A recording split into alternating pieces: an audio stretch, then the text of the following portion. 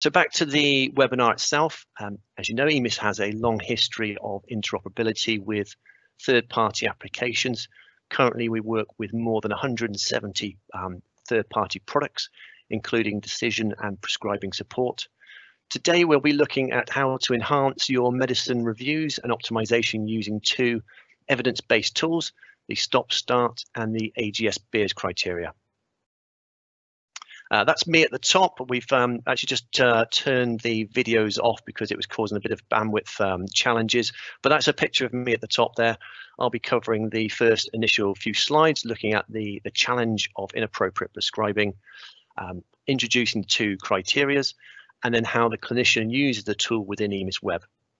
And joining me today, I'm delighted to welcome Jerry Moran, the Chief Executive of CSIS Healthcare, who will pick up the second part of the webinar, looking at the case studies and clinical trials across the NHS, as well as the analytics dashboards. So looking at the problem of inappropriate prescribing, it affects 1 in 3 older adults. It creates nearly 100,000 hospital bed days and is potentially the 5th biggest killer. So why is this happening? Well, the background to this, the backdrop, won't come as any big surprise to you. The current estimates are that there are nearly 12 million people over the age of 65 in the UK, and this figure is expected to increase by 40% over the next 20 years. On deeper inspection, that figure reveals that there's over 5.5 million people over 75 years of age, a figure again that's set to almost double over that same period. And studies have found that half of the patients receiving care are taking 6 or more medications.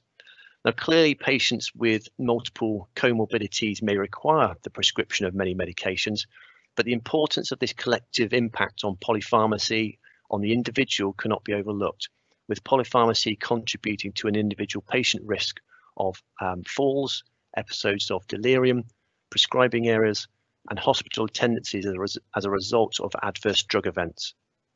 And the over 65 5 years population currently accounts for about 65% of admissions into secondary care, and the majority, about 70% of bed days at any given time. So we believe that there's about £1 billion that could be saved by addressing some of these needs. I should make it clear, of course, that inappropriate prescribing is not really a choice. There are multiple interlinked factors which contribute to the complex decision-making process that's undertaken when prescribing a drug, and this is amplified in older, more complex patients. So in short, absolutely, GPs and other clinicians are working hard and in the best interest of the patients to address this very complex task. If you look at the majority of evidence-based guidelines for care, they are largely drug-to-drug or single disease orientated and not really suitable for patients with multiple concurrent diseases. And existing trials omit the multimorbidity and polypharmacy patients. So to highlight an example of that, 57% of patients with heart failure also have hypertension. So a single disease guideline may advocate the use of verapamil as an appropriate treatment for hypertension. But the problem with that guidance is that verapamil is also an inappropriate treatment for heart failure. So it may actually worsen that patient's condition. And at present, clinicians rely on clinical judgment when prescribing and reviewing medications for older, complex patients. However, guidelines and screening tools are beginning to emerge in the clinical forum, which are aimed at helping clinicians to predominantly avoid those harmful prescriptions in the older populations, but also consider the prescribing of useful and beneficial medications. And the two main forerunners to this are the StoppStart and the AGS Beers criteria. Just to introduce those, both of these criteria have been created by geriatric experts across the US and Europe and validated by the Delphi process. The Beers criteria was first developed in the early 90s and comprised of a list of 30 medications to be avoided in nursing home patients. The criteria was subsequently updated in 2012 by the American Geriatric Society, giving it the full name of the AGS Beers criteria, and now includes over 150 evidence-based prescribing rules, which are divided into 3 categories of potentially inappropriate medications. And these are those to avoid in certain diseases, and those to be used with caution. And the second criteria is the StoppStart. They are both acronyms. The STOP is the screening tool of older persons' prescriptions, and the START is the screening tool to alert to right treatment.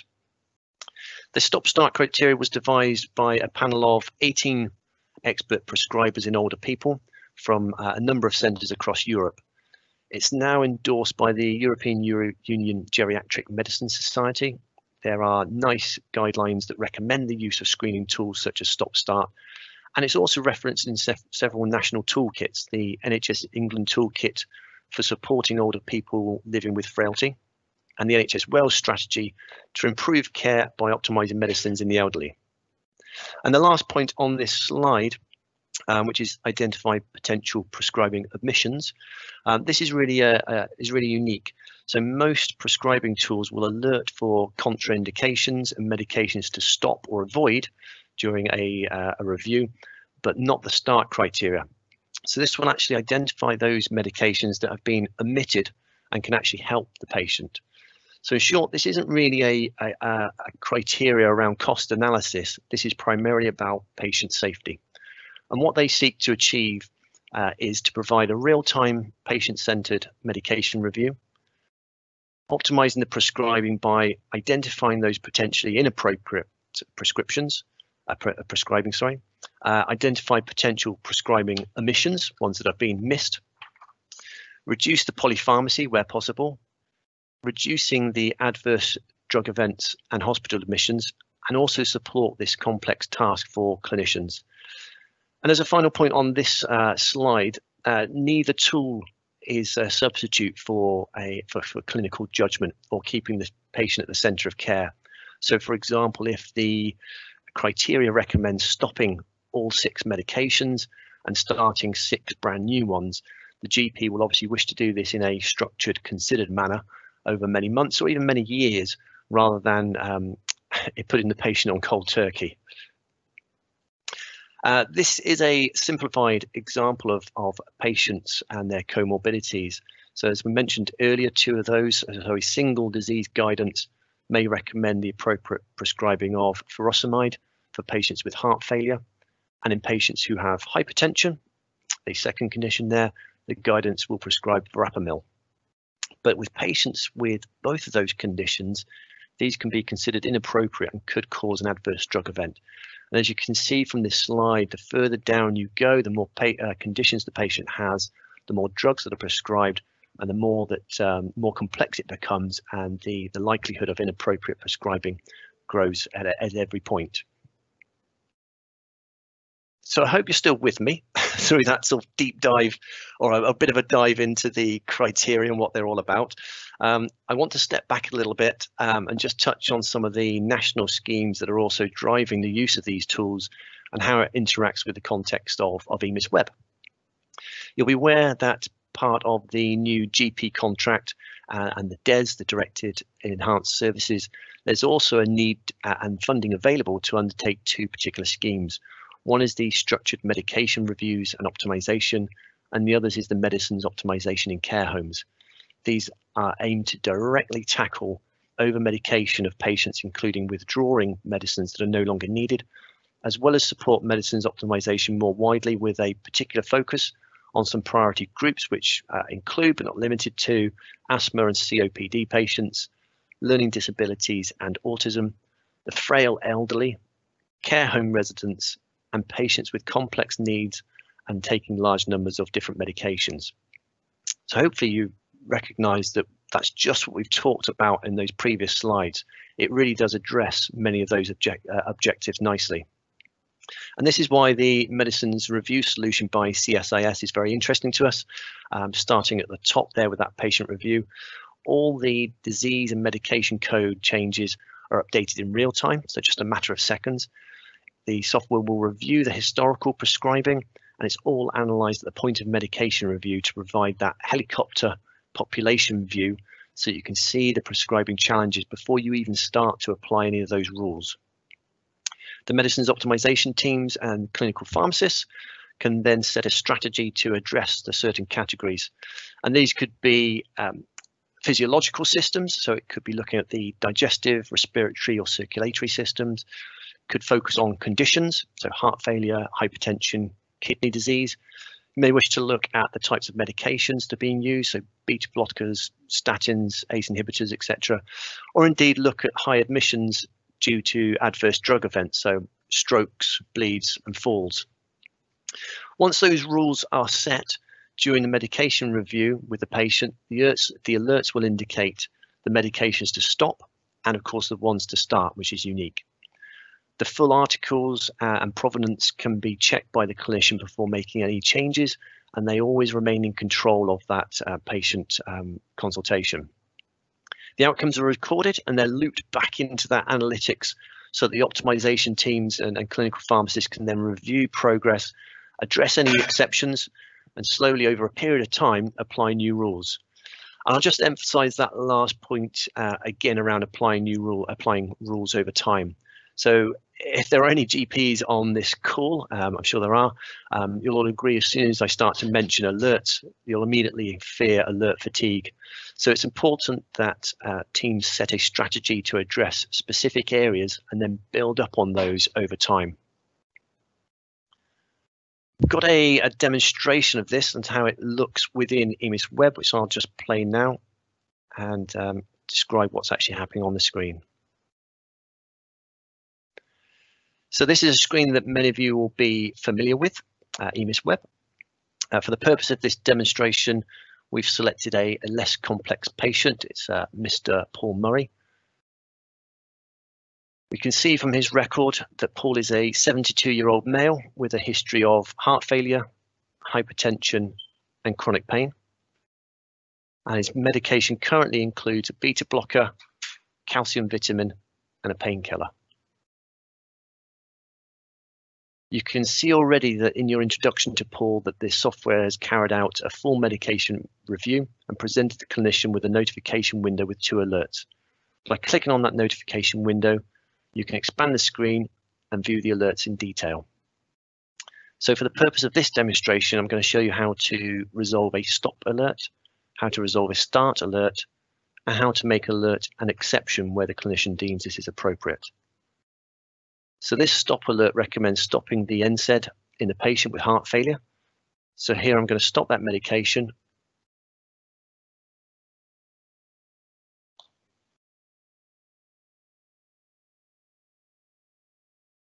I'll then add in a reason.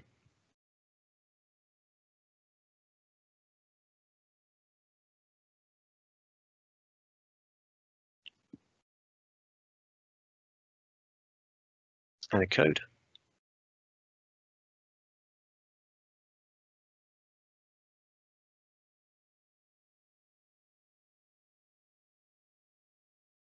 As you can see, the software picks up this change and removes that stop alert.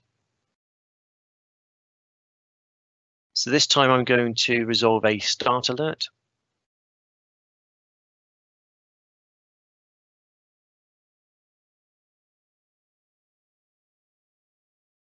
In this case, the recommendation is to start an ACE inhibitor for this patient.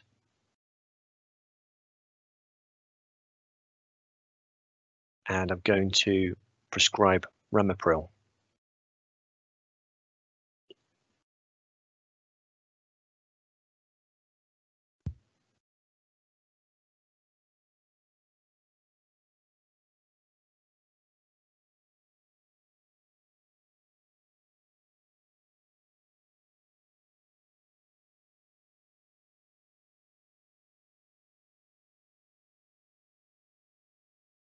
Once again, the software picks up this change and removes the start alert, and the notification window has disappeared.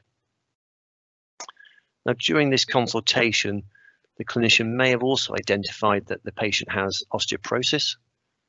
So now we're going to add this to the patient record.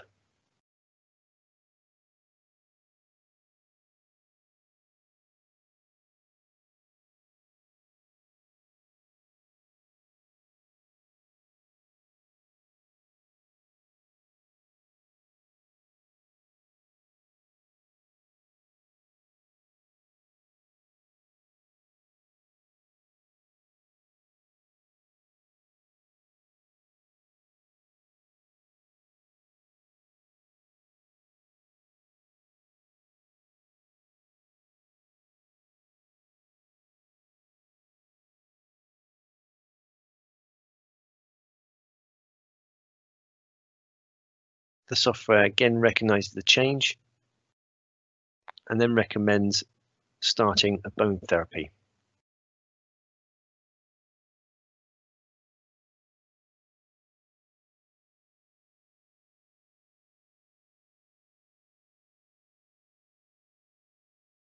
But in this case, the clinician may want to wait until the test results have been received.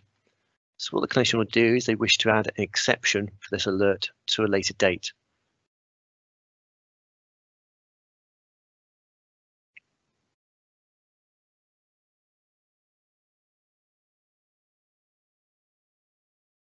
The clinician can set a date, and in this case, the test results are due back in a week. So I'm just going to set a date for a week's time to review.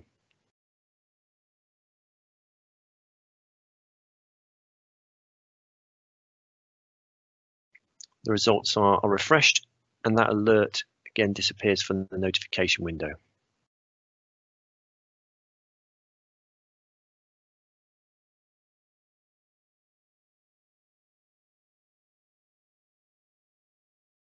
To view any of the exceptions for a patient, you can click on that View Exceptions button, and if needed, you can remove the exception for that alert.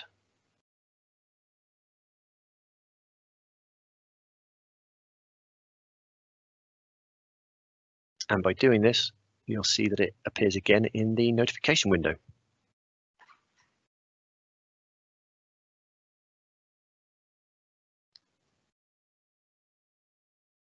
So I hope you can see from this short demonstration that it's an intuitive system. It really does require very little training, and the clinician at all times remains in control. So now what I'd like to do is introduce and hand over to Jerry. Jerry will take over and talk through the use cases within the NHS and some of the clinical trials that I've undertaken. Thanks, Jerry.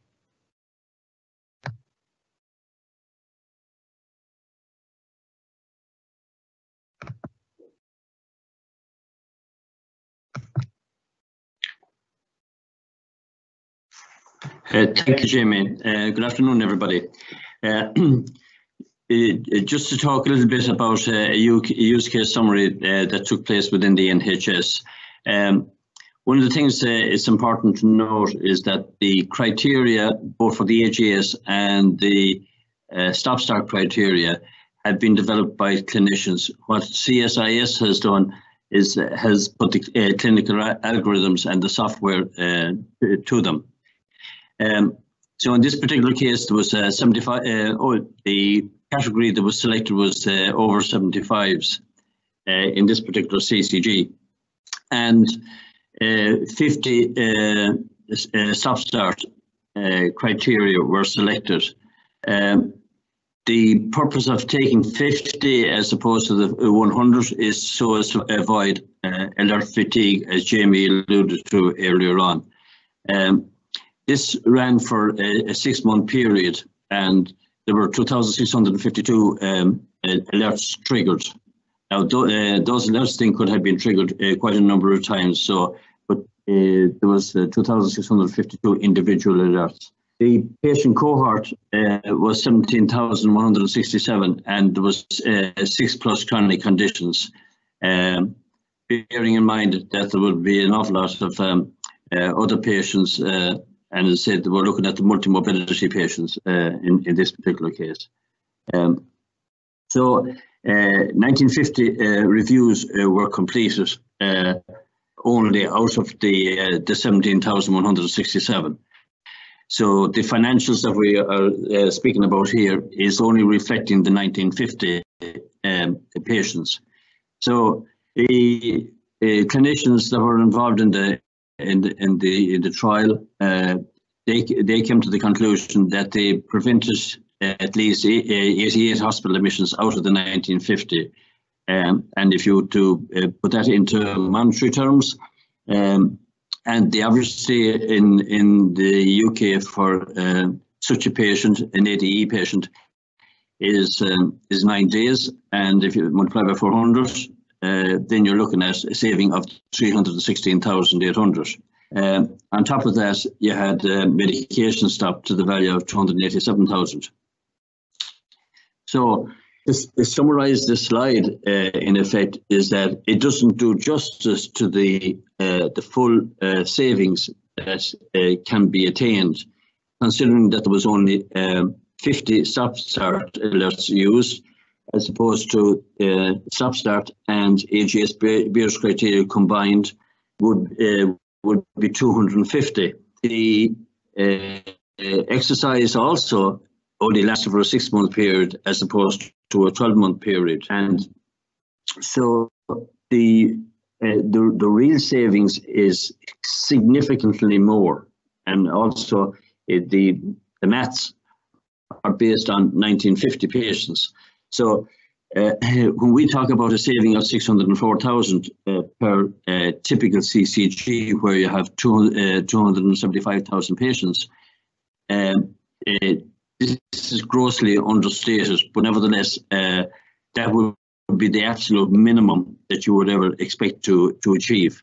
And the net cost to a CCG is 165,000, which also includes the nursing homes within the region. So you have all your nursing homes and all your practices covered. This is a clinical trial that actually took place to, I suppose, look at practices and monitor practices at discharge and at 6 months later. There was quite a bit of work that was required to arrive at the cohort of patients, because they had to marry together male, female, similar ages, similar conditions, etc., similar medications. So there was quite a lot of work in it, but this was also published and peer reviewed. So you will see the intervention, which is the red, which basically happens is that when the patients entered hospital, that within 72 hours they were all reviewed, and you can see that there was a significant drop in their on the graph. Now, MEI on the left-hand side is the medication appropriate index score. So the lower the score is, the more appropriate the prescribing is for the patient. The likelihood of ever reaching 0 is probably slim. From the point of view is that clinicians do intentionally inappropriately prescribe based on risk and reward. So if you look at the intervention group, at discharge, they were fully compliant, bearing in mind that typically a patient entering hospital from primary care has somewhere in the region of 37% of the patients entering the hospital has one or more drug inappropriately prescribed or one or more drug omitted. So that group had their were fully reviewed, and you can see how they performed at discharge 2 months later, 4 months later, and 6 months later. The control group went in, they had the same level of inappropriate prescribing going in and the same level of inappropriate prescribing coming out. After 2 months, it still remained the same. There was a slight dip, and then there was it went back up again to where it was originally. One of the conclusions that was also drawn by the group that reviewed this behaviour is that there is a reluctance on behalf of clinicians to change medication of their patients from once they are discharged. We installed it in the system in the GP's practice, and they wanted to be able to see themselves how they would behave in this particular set of circumstances. So they had a patient which was frail, and the alert came up. So they wrote back to the consultant in the hospital, and it says that with the technology that we have here, it's basically saying that you're inappropriately prescribing. And the consultant wrote back to the GP and says to them, yes, you are correct here, but I have done it in this particular case, it's risk and reward. And they said in most cases you would be correct, but there are occasions when I have to do it in the best interest of the patient and in consultation with the patient also.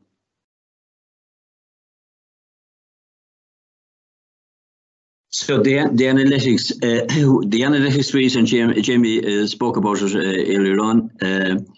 The analytics that's available at a regional level, at a CCG level, is also a carbon copy that's available in the practice. So every report that's and population stratification is available there to be seen. The only thing that the practice won't be able to see is how other practices are performing. They'll only be able to see how they are performing themselves and how the region is performing. So it identifies the prescribing gaps. It's totally patient-centered, as you have seen earlier on in Jamie's demonstration. It operates at a point of consultation and it operates at a population level. At all times, even though you have only 50 alerts showing to avoid alert fatigue, it is also grabbing all of the information in relation to all of the other criteria that's there. The fact is, it is just not displaying them during the consultation process. But what it is doing is that it is continuously populating, which allows the clinicians or the administrators to set a strategy for the future. As you could have a situation whereby somebody might think that we have a major problem with bleeds, for example, and we don't have a major problem with bleeds. But then when they look at the analytics, they find that the problem is much worse than we had anticipated, or it is much better than we had anticipated. So now you're dealing with fact rather than opinion, and it's all live. So you can see all the recommendations, and they can take the necessary action. What it also does is that it tracks prescribing behaviour, and at all times you can see who is making the changes and when they decide not to make the changes. So this is a population risk stratification. Typically, what we're looking at here is that a region will set a strategy, and in this particular case, you can see from the drop-down menu, it's focused on over 75s, and it's also time fenced. Also, what you can do with this report is you can say to yourself, okay, I'd like to be able to see all the patients on a particular medication, or I can like to see all the patients with a certain age group with particular conditions. So there's multiple permutations and combinations that you can actually work out in terms of your in terms of your strategy. Just taking this slide, if you look on the right hand side, you have 49 patients, and if you flip over to the left hand side, you can see that they have 8+ alerts. From this, you can also see that there were 6 fully resolved, and the balance is at various stages with 7 with 1 unresolved alert. You have 8 with 2 unresolved alerts, and so on and so on. What this does is that it gives a very good picture at a regional level, the status of and the size of the problem and the progress that has actually been made in the process. But in this particular case here, you can see that there was 9,665 patients, and as in the bottom right hand corner, that had 1 or more alert. So it was quite significant in a cohort of something over 17,000 people. This is all in all, there's 80 different reports, but inside those 80 different reports, there are a multitude of other reports available. This report here is just showing an individual named Doe 1. this is an actual patient's alerts, but the data that's been shown here is fictitious data. And when we talk about provider here, we're talking about at a practice level. So in this particular case, you can see that on the first occasion where you see count under 77, on the first occasion that the patient's record was opened, stop CV3 was resolved immediately. Then the patient's record or the patient had come into the practice on 4 occasions before the bottom alert was resolved, which was Beers 58.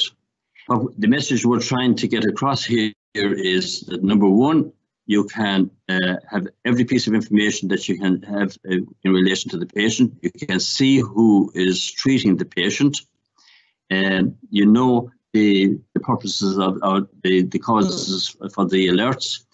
And the other important factor is it is highly unlikely that a clinician will ever resolve all of the alerts in one go. It will probably take maybe 6 months, maybe in some cases, maybe even 12 months if you're having somebody with 8 alerts. And as Jamie said earlier on, if somebody goes in and resolves all of those in one sitting, you could actually kill the patient. So this is very much a decision support tool, and it's providing the information to the clinician at the point of consultation, and the final decision is theirs at the end of the day. This is another report here which basically shows a list of the patients, and this would be more of a practice a report. But when we say not provider, we're talking about a particular GP practice or south provider or east provider. And it's a summary dashboard which will tell you the status of each of the patients within that practice. Okay, to summarize, reducing polypharmacy. As everybody knows, the whole area of polypharmacy and multimobility is very challenging for clinicians. And if a clinician were to achieve the standards that are set out using the AGS Beers criteria and the StoppStart criteria, they would have difficulty getting through 1 or 2 patients. And the reason for that is that because of the complexity and the level to which we are taking the medications relative to the conditions of the patients. So it's extremely challenging for clinicians out there. In terms of stopping inappropriate medication use, it's very, very clear that it's operating to international best practices. All of that criteria has been published, and in the course of the consultation, and if the clinician is in any doubt, there's hyperlinks there supporting the recommendations. So effectively, what is happening is that you have research papers plus 31 clinicians that has been involved in the validation of the of those recommendations, and they're saying this is how we would prescribe based on the data that would be in front of you. So, and likewise, the same thing is for the missing drug treatments. Nobody out there will do a review and identify missing drug treatments electronically. On top of that, all of this reviews is taking place inside 3 seconds. So from once somebody opens up a screen, we immediately do a full review of the patient. And say, for instance, that it's over 75s, they would just pick out all the people over 75s, and it will immediately do a review of them. There's a significant saving from a hospital admissions perspective. And what also it will do, it will give confidence to the clinicians that when a patient is discharged from hospital, that if alert comes up, that they can feel comfortable going back with the data and saying this is the reasons why, or ask why is this patient on this medication? This technology is telling me different, and there's research papers here to support it. So it can develop very positive communication between whether it's the pharmacist or whether it's the clinician and the consultant within the hospital. It significantly will reduce medication errors at the point of prescribing and even at a population level. And also we say it's supporting medication adherence. The review itself is structured as you possibly can have, with the data that is supporting that review, and it's done and it's developed to the highest possible standards, and is classified as a Class 1 medical device, and it is registered with the Irish Medicines Board in Ireland. And likewise, it supports the care home reviews. Now, one of the other things as well that I think is worth mentioning is that there's some published papers in pertaining to COVID-19. And if you look at those research papers, and they have identified certain cohorts of patients, and all of those cohorts of patients with underlying conditions are cared for using the technology that we have developed here at the moment. So that's it from my side, Jamie.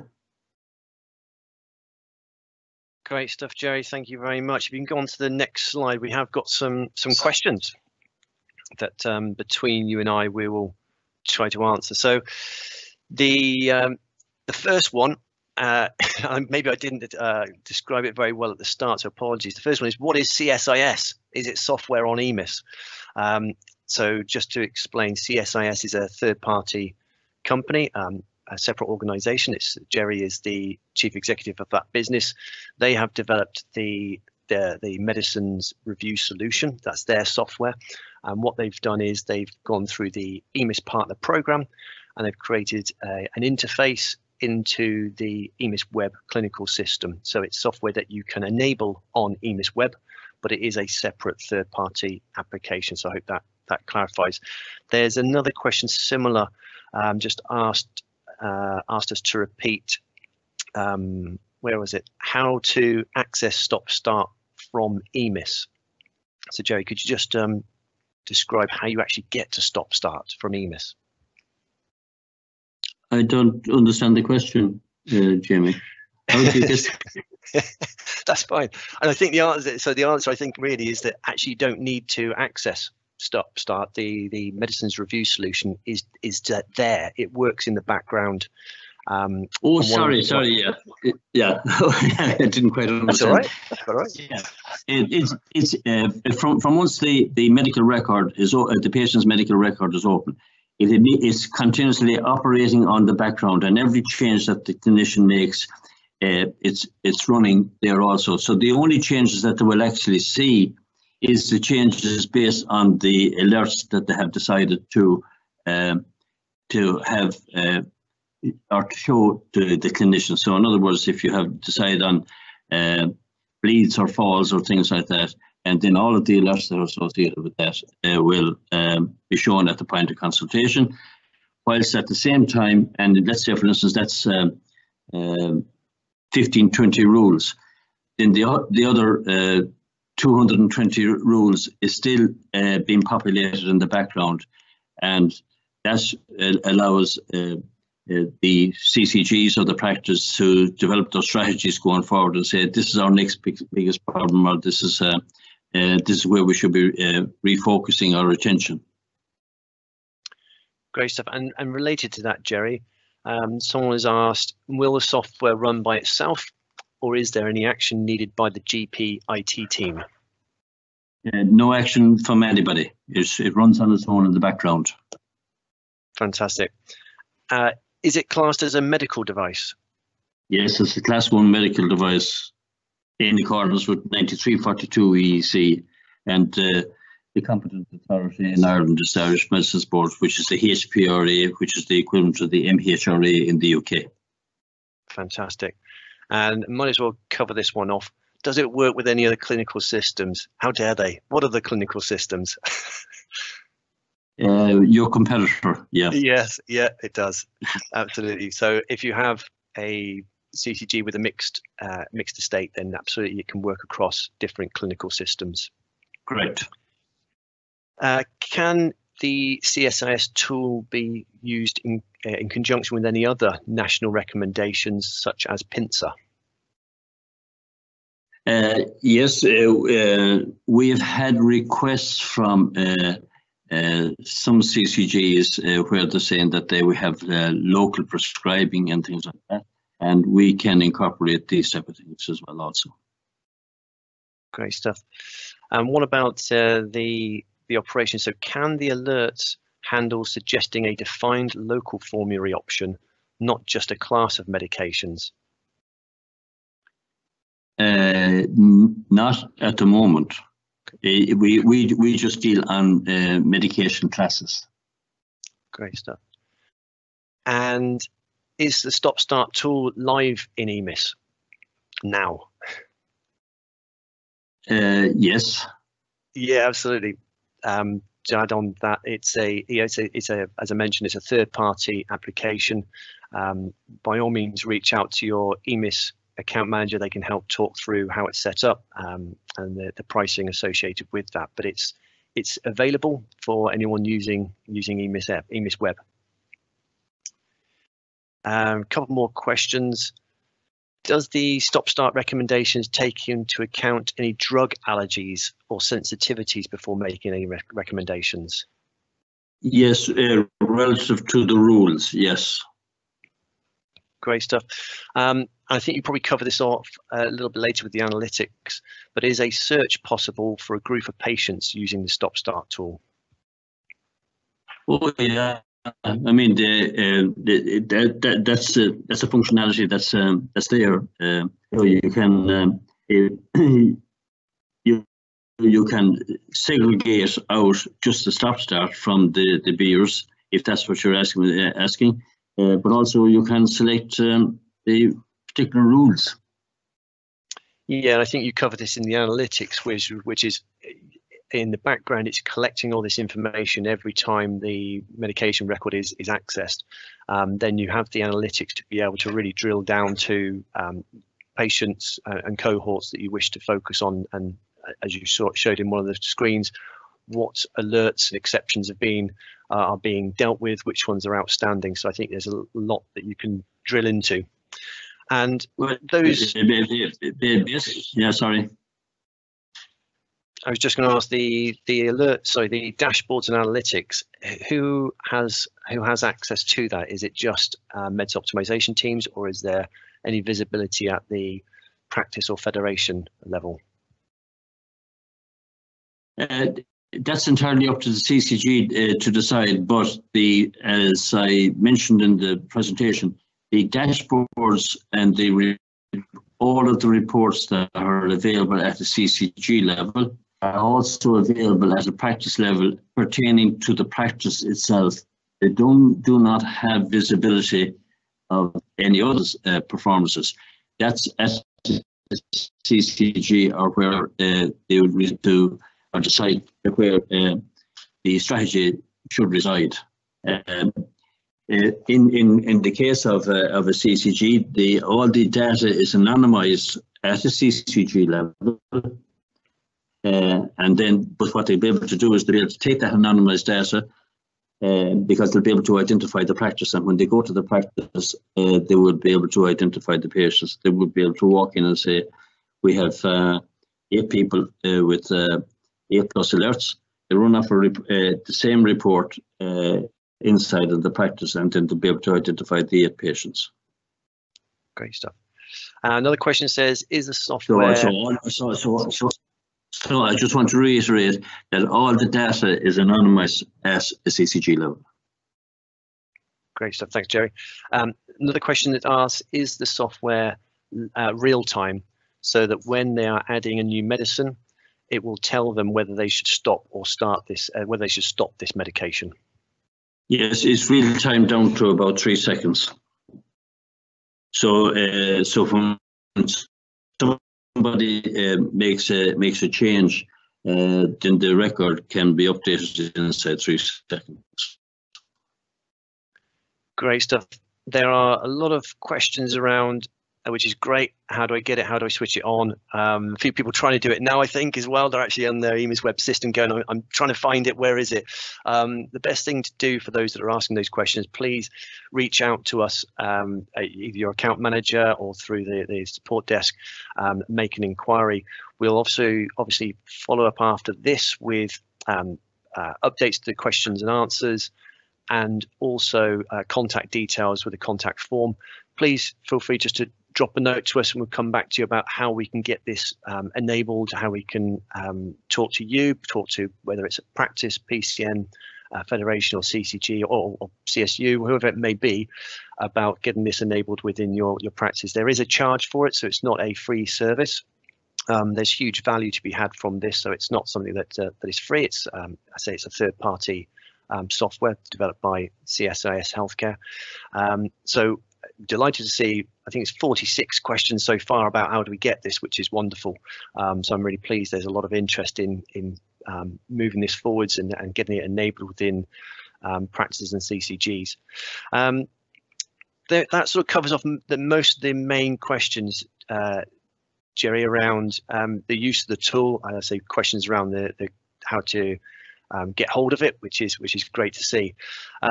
If there are no further questions relating to the software itself, I think I'll probably draw the session to a close there.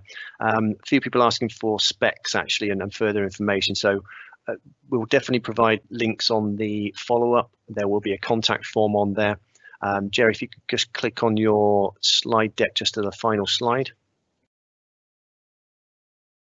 There should be an email address there. Yeah, there it is.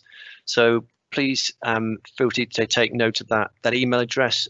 Drop an email to us. It's a central inbox that we will pick up, and we'll make sure we come back to you with further information, and of course happy to go through the pricing and implementation of this. So so once again, Jerry, thank you very much for presenting and showing us more about the medicines review solution, and thank you very much for everyone dialing in this afternoon. I hope the sun remains shining wherever you are. Have a very good afternoon, and thank you very much. Thanks very much also, Jamie. Thank you. Yeah, bye-bye. Bye-bye, everybody.